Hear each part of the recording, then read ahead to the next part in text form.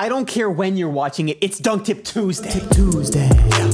All we do is dunk. Dunk Tip Tuesday. Boy, you don't want to jump. Dunk Tip Tuesday. Know my vert is going up. Dunk Tip Tuesday. And I do it for the love. Dunk Tip Tuesday. Now I do it for my subs. Dunk Tip Tuesday. And I can never get enough. Dunk Tip Tuesday. And I ain't never giving up. Dunk Tip Tuesday. Thank you for stopping by. Welcome to Dunk Tip Tuesday. And That's How We Do It. We're here. 3 things you need to be doing every single day as an athlete. And not just an average athlete that wants to play some sports. I'm talking people that want to dunk, that want to have an elite vertical, and want to dunk on people so hard that they leave the entire genre of the sport. So, yes, that's what today's about. And we're going to focus on training. So it's all about training because I can go in through the body, mind, and spirit, which is actually the course I'm developing. So I'm in a Locktober month for those newcomers here, locking in about daily habits. And I'm making a new program that's going to help athletes go from above average to elite, and that is something I'm really passionate about, from the training to the nutrition to the sleep habits, the healthy habits, the daily habits, the reading habits, mindfulness practices, meditation, visualization, all of that in one course. So I'm super pumped about that. The sleep itself, by the way, if you guys don't know me, sleep is number 1 in everything, and it's the foundation of energy. And so that is going to be a solo course on its own, and that's almost done already. So super pumped. Stay tuned. Let me know what you want to see. Let me know if you have any questions or what do you want to see. I would love to make things for you. So training. Today is focused on training. 3 things you can do training-wise as an athlete daily. And this is not for people, like I said, this is not for people that are just getting into sports. This is for people that are pushing the limits. And when I say pushing the limits, it's about the doubts in your head. It's about overcoming all these limited beliefs you have, which is what dunking did for me. Whole nother video, more about my story. Okay, so number 1 is the warm-up test.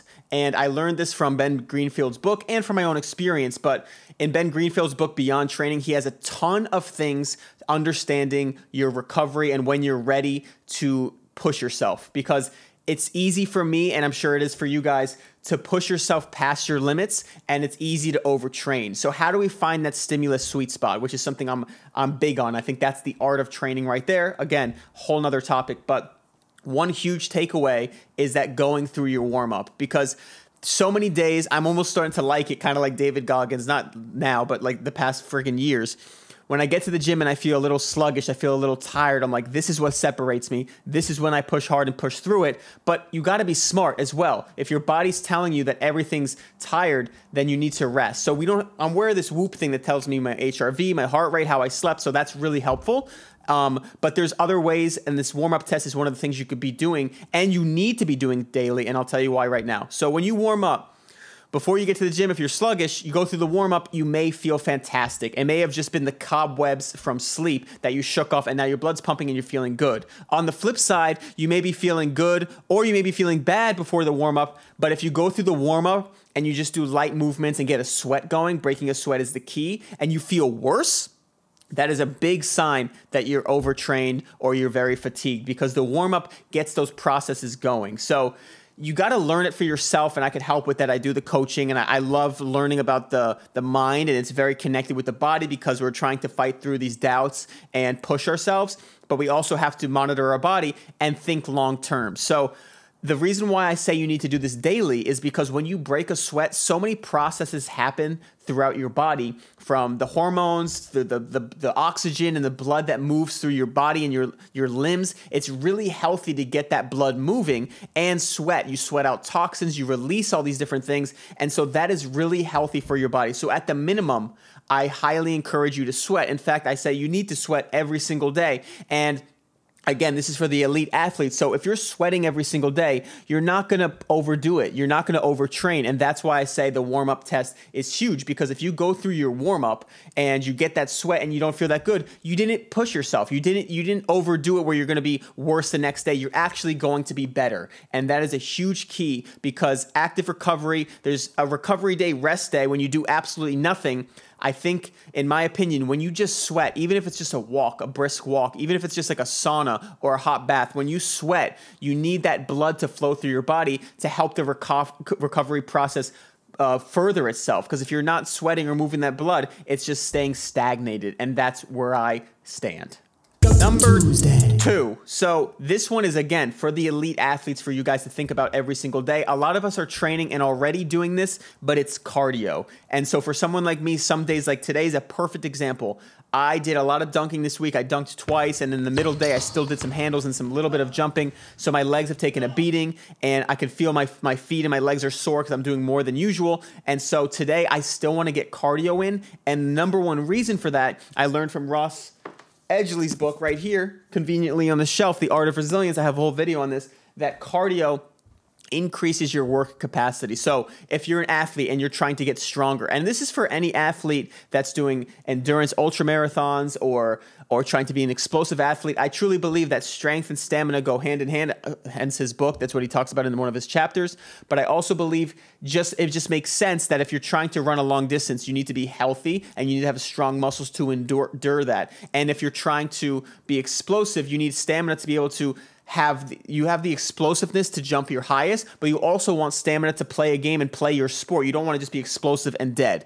And the key is stamina increases your work capacity. So if I do strength training, I do deadlifts and squats, but then I do cardio later in the day as well, or another workout, now my body's getting more stress, but in a different way. So my overall stress is being increased, which means next time I go for strength training, I have more capability of putting stress on my body. So simply put, it increases your work capacity. Now, these two tips so far, they kind of work hand in hand, because if you do the cardio for the day, you're increasing your work capacity and you're getting that sweat. So that's a huge bonus. And now the other thing I was going to say was, my cardio today will be swimming. So I'm going to stay off my feet, but I'm still getting that heart pumping. I'm still getting that cardio, and I'm still increasing my work capacity without hammering my feet and my ankles and my knees. Mine are all healthy. I just want to be gradual with it. And that's a whole nother video as well, with tendon health and understanding how to gradually improve those things and increase the stress you put on those. Swimming is a great example of a low impact cardio. So maybe you go for a walk, or maybe you go on an elliptical where you're not pounding your joints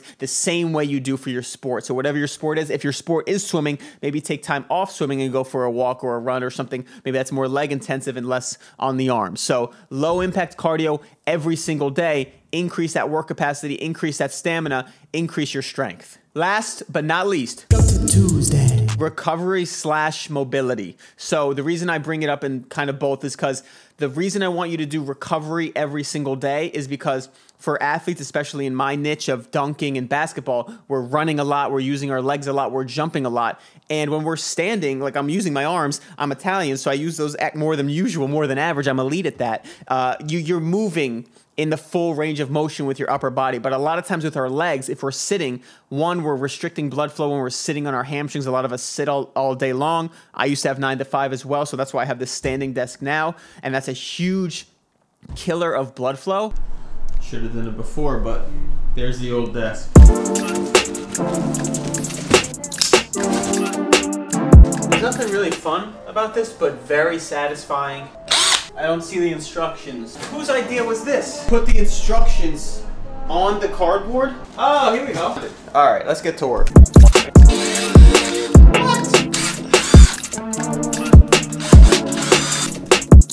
Oh my God. Oh yeah.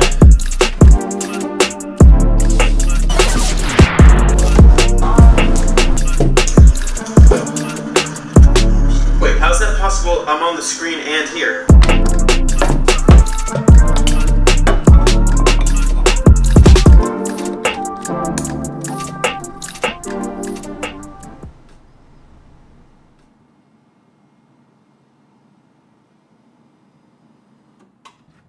Get off your ass.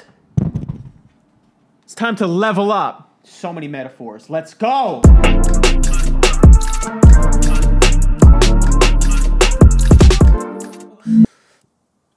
So the recovery mobility is really emphasizing getting the full range of motion in your legs. And the reason that's important is because when you get in those full ranges of motion, you don't have to go full range, but you're just kind of trying to stretch in those ranges. It's recruiting blood to those nooks and crannies of your body, again, helping the recovery process. So you want to do things like stretching, foam rolling, and simple functional movements where you're kind of doing dynamic stretches. And the reason for that is because the foam rolling, what I love about that and these functional movements, you learn about your body as as well, which is a huge takeaway for an athlete to do every single day. For example, I've been foam rolling more than ever, and what I've noticed is that my calves some days feel very pliable, and that's a great way for them to feel, where they feel strong, but they feel open and they feel healthy. Other days they feel tight and coarse and rigid, so they feel like really just stuck. Healthy, where it's getting blood flow through it and you could use it properly. It's got the full range of motion when you do exercises. So foam rolling helps you build that body awareness. You can understand, okay, today this is a little tight. Yesterday I hammered this leg a little more than this leg. That you find the imbalances, you find the weaknesses, and that's going to help you really separate yourself and help your body reach the next level, because you're going to have those details add up for you to be an elite athlete. And I have a question for you, a question of the day. But before that, quick bonus. Tuesday. Meditation. I'm going to have a whole meditation course specifically for athletes, so stay tuned for that. But meditation, look into it, 5 minutes a day, transforms every aspect of your training. From being able to understand what you're doing to your body with muscle growth or muscle damage, to understanding how you're actually using your body. When you're mindful, you're pulling with the right muscles, you're pushing with the right muscles, you're focused on every single rep. So my question for you is, why are you not chasing your dream, athletically or actually anything? Because whenever you say, what's your biggest dream? I can't do that. I'm too short, or I can't do this. No one's ever done this. How come when no one's ever done it, why does that make it impossible? Here's a really good takeaway for you. And I actually heard David Cho say this on Rich Roll's podcast. And I loved it because he's an artist. He's had a very troubled life where he's got a lot of pain and suffering. And he had a part of his life where he thought great art required that suffering. And now he's coming around where he's thinking positivity and a healthy life. You can still create great art that transcends generations. And the reason that's so amazing is because he's like, there's not many examples of that. I don't even know anybody that's done that. And maybe it does. And he said to himself, you know what? Why not be the first? And that's my takeaway for you. Whatever you doubt, think about whatever goal or dream you want. And if no one's ever done it, you think it's impossible because it's never been done. If you were the first, how would that feel? Does that resonate with who you are and who you want to be? That is what I want you to do. Think about why not be the first. Russell Westbrook's why not? Why not be the first? Why not be the first 4-foot dunker? Think about how amazing that is for me. Why not be the first 5'10" guy that murders people with a dunk? Why not be the first 5'10" dunker who posters someone in the game, breaks the backboard, and eats the glass? Why not? And that's it, baby. Roll the friggin' outro. Stop making excuses. Stop doubting yourself. Start now. You're wasting time. You're limiting yourself. The only obstacle is your own mind. And when you can overcome that, you can overcome anything. I truly believe in no limits. And get to friggin' work. It's all work. We all know it's work. Do the work. Do the inner work. The inner work represents the outer work.